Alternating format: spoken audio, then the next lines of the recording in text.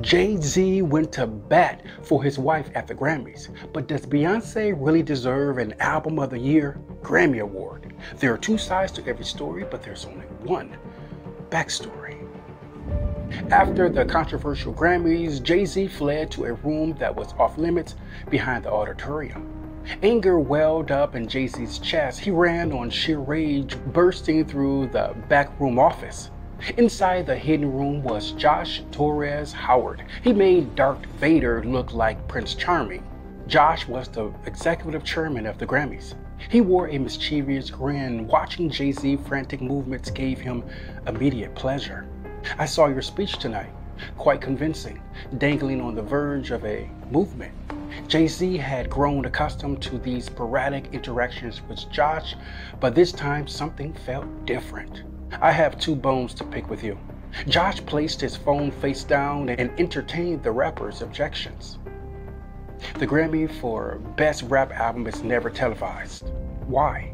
A vortex of resentment took over Jay-Z's body. His legs were weak, but his proclamation was strong. Hip-hop leads the world in musical impressions on radio, television, streaming, and the internet.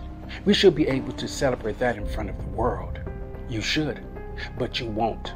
Jay-Z could taste blood. He came closer. "What are y'all afraid of? A revolt?" Josh sat quietly, swirling around the ice in his glass.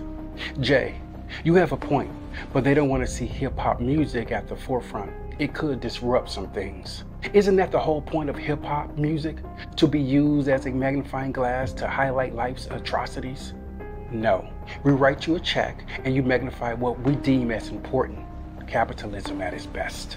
Jay-Z's anger felt good, numbing his entire body.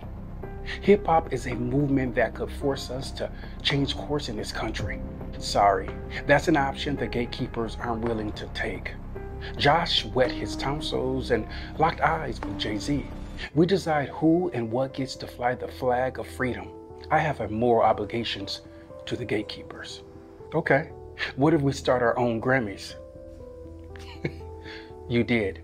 It's called the BET Awards, and how is that going for you? You don't even show up to your own award show. What is that phrase you kids say? Make it make sense." Jay-Z listened, jogging his mind for a rebuttal. "Maybe it's a black thing." This isn't about race, it's about ego. We all have one. In a war of ego, the loser always wins. "Okay, what about my wife's Album of the Year win? What about it?" "She deserved to win it for Sasha Fierce and the Lemonade album. I respect Taylor Swift's hustle, but come on." Josh's smile was lazy and burdened with untruths. "Maybe Taylor is more talented." "You definitely lost your mind. 3 other black women won Album of the Year: Jay-Z, Natalie, Whitney, and Lauren. I say that's a great feat.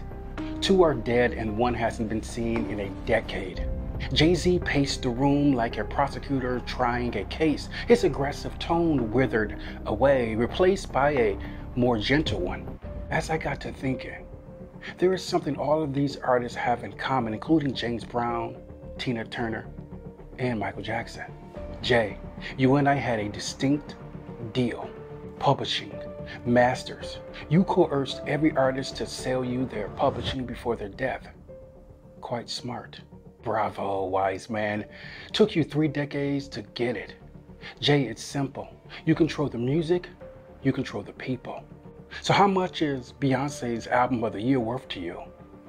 Sell us your publishing."